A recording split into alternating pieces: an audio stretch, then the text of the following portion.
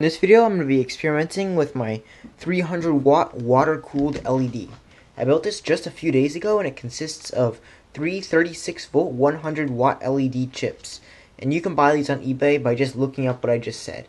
Yeah. On the back is a 240mm by 40mm water block connected to two tubes connected to a 120 by 240mm radiator and a 12-volt pump.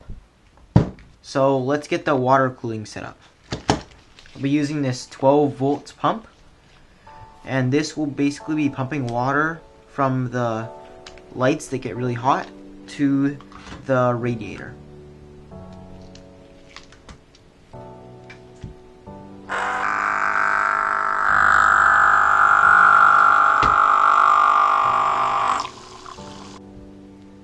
Now we have a complete water cooling circuit.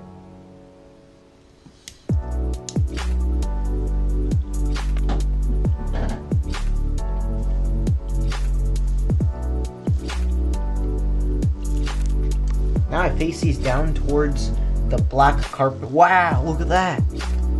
The black carpet is melting. That's nuts.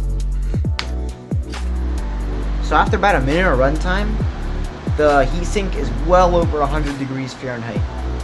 And unfortunately I don't have my thermometer, so I can't be exact, but this thing is warm.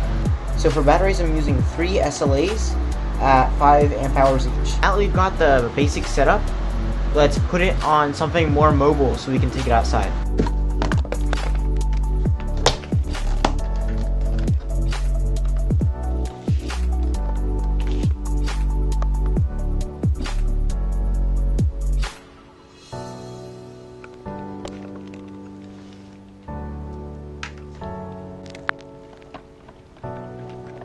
So here is the setup, if you can see it, and I'm about to turn it on.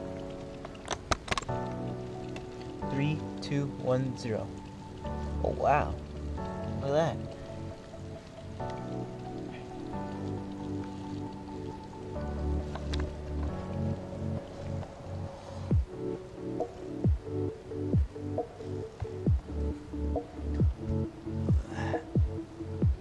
Whole front yard is completely filled with light.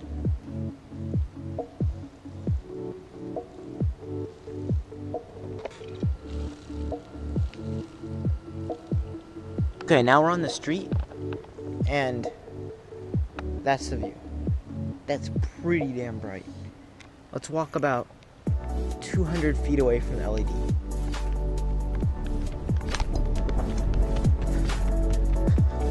There's 200 feet, 300 feet.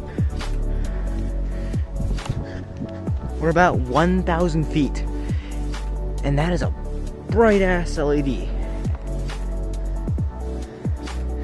Okay, let's get closer. This is gonna be a hell of a walk. Look.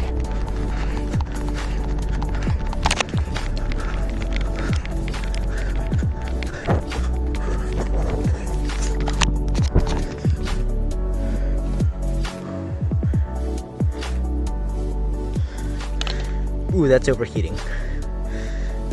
Gotta take it back inside. Thanks for watching. I hope you liked this video. Please like and subscribe. I'll see you next time.